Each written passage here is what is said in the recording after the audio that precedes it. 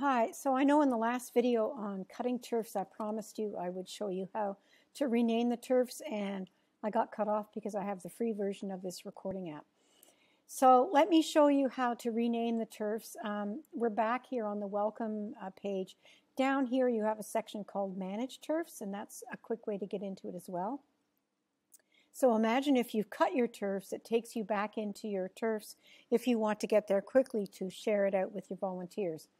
So these are the 3 turfs that I cut, and I find it much easier if I put a name on a turf. So if like Wendy or Sally or John get back to me, I don't have to try and remember what turf it was.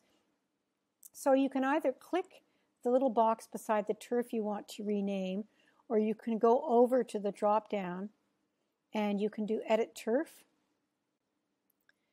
And right up here is where you can get rid of the turf number, and you can put in Catherine's name, and you save it,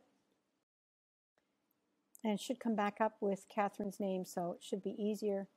There we go. Whoops, I always do that. See, there's Catherine's name. So I'm going to go into Turf 2. I'm going to use the download arrow and do Edit Turf,